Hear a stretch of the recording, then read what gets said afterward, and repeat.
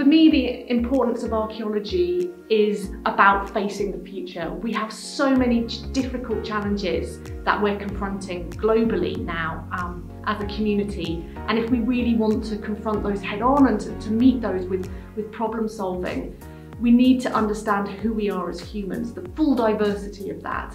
And we can only do that by understanding the full range of possibilities and diversities of humans throughout history, throughout the past. And archaeology really is one of the only subjects that can allow us to do that. So I'm Charlie. I am a third year archaeology student at the University of York. I love the fact that on the degree there's such a huge range of topics that you can choose. In the first year you get everything from prehistory right the way through to sort of modern archaeology. So you really get a taste of what archaeology is about, because I know a lot of people go into archaeology thinking it's one thing and come out the end thinking it's, you know, so many other different things.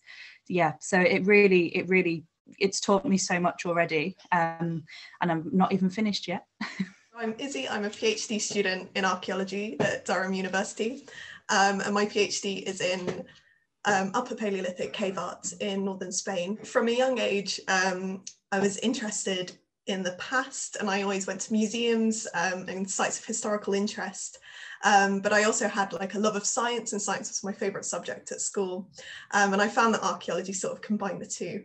I'm Isabel Harvey. I'm 19. I'm a first year student at the University of Manchester, and I'm studying the BA Archaeology course there. I've loved archaeology since I was really young. I've been interested in sort of things like time team since I was about 6, and then I started realising it was a career when I was about 11. My name is Dr. Penny Bickle, and I am a senior lecturer at the University of York in archaeology.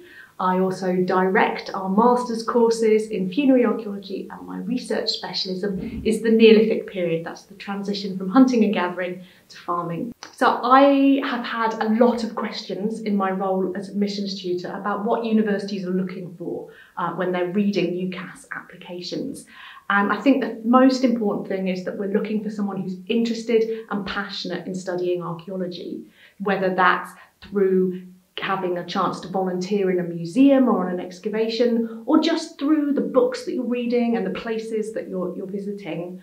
We don't, as a discipline, tend to have any prerequisites in terms of A-level subjects. So any combination of A-level subjects can be accepted when you apply to university to study archaeology. And there are no really best combinations. I think it's really about finding the subjects that you're most interested in. We do have some exceptions though. So for example, at the University of York, we run something called a bioarchaeology degree, which is all about borrowing methods from biology and chemistry to study archaeology. And for that, we do have the prerequisite of having a science A-level. But on the other side, you will also find archaeology degrees that are much more based into the arts and humanities, for which are going to be much more about essay writing, and it'll be less based on the sciences as well. So I was that child that was always collecting rocks and bits of pop in a bucket all the time, and I still do. I like to say that it's my kids that do that, but it's me that encourages it. As a child growing up, my parents never took me on normal holidays. We'd go to the normal standard tourist destinations, but then we'd go off the beaten track and explore different historical sites, and they like to try and really immerse me in the culture of whatever country we were in. I think from a young age, I was really sort of doused in history and archaeology, and I think it's just been sort of there from the word go. Going forward though, I am branching off slightly away from archaeology. I'm going more into sort of primatology and conservation, but it's come as a natural process from the archaeology degree. For part of my dissertation, I'm working with sort of primates, great apes, and making comparisons with our ancestors. So I'm really, you know, stuck deep in human evolution. And going forward, I'm going more into the great ape conservation work, but I'm going to be using some of the data, I hope, to tell us about our ancestors. So fingers crossed, I'll still be taking archaeology forward with me. But I think it shows that archaeology can go in so many different ways. It doesn't have to be just field work, or, you know, it can really take you so many different places. I hadn't really studied archaeology formally in any way before, so I didn't have it as an option in school to study. And I think I wanted that kind of almost foundational knowledge about the subject as a whole. And I wasn't sure exactly what about archaeology interested me either. So I didn't know whether it was sort of the kind of excavation side of things, or whether it was more kind of theoretical aspects of it. And I think the degree allowed me to kind of explore all aspects and kind of find my interest within that, having not had any experience of it before. Sort of took me on avenues I didn't quite expect to go down. So a good example of this is my undergrad. And when I started my undergraduate degree, the thing that interested me was later medieval stuff. And I was fascinated by that.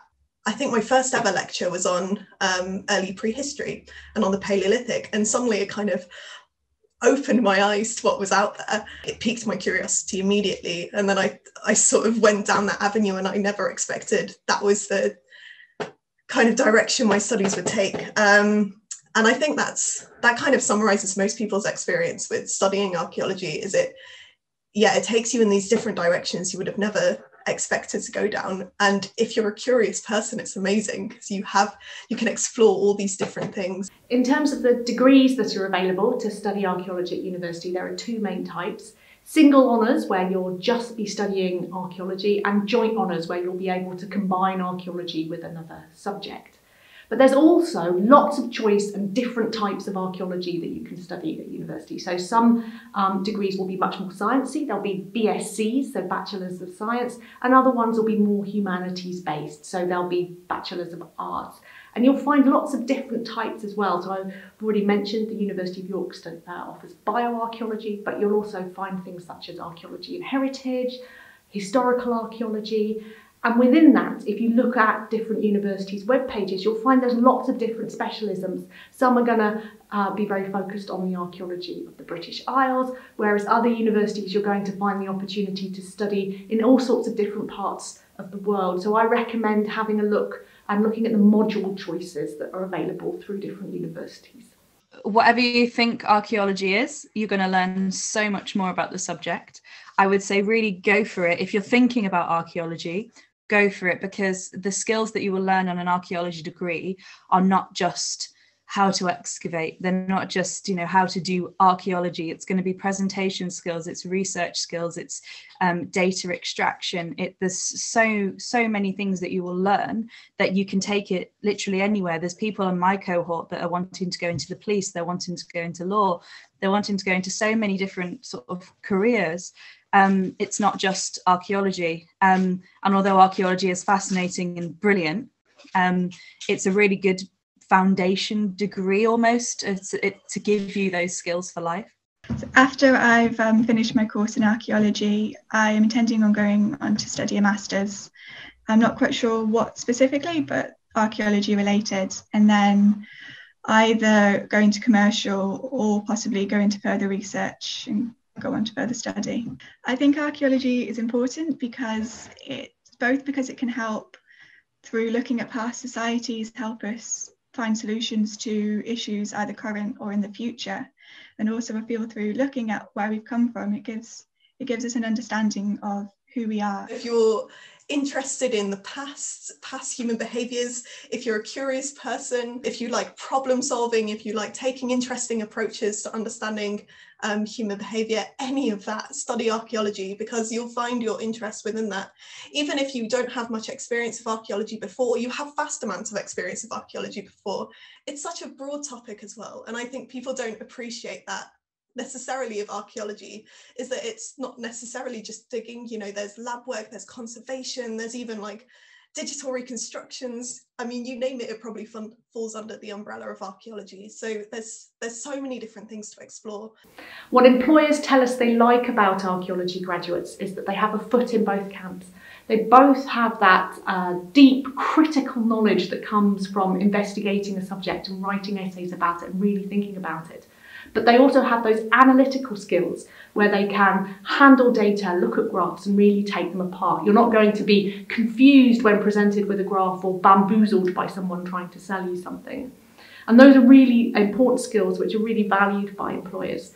But also, archaeologists, because of their time in the field and in the lab, are really good team workers as well, which makes them stand out a little bit from other humanities graduates. So I'd say if you want to do a degree that you're really interested in, and that you're interested in archaeology, but you're not really sure whether you want to go on and do a career or not, it's not going to limit you to just having careers in archaeology. It's going to open up a whole broad range of different types of careers.